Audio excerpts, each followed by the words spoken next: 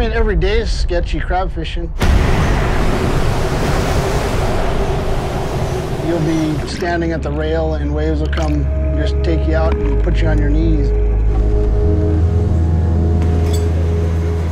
I think it's a very challenging job.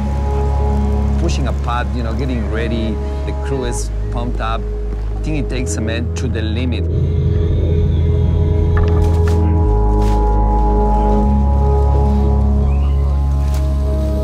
In 1979, my dad built this boat. So it's been in the family ever since.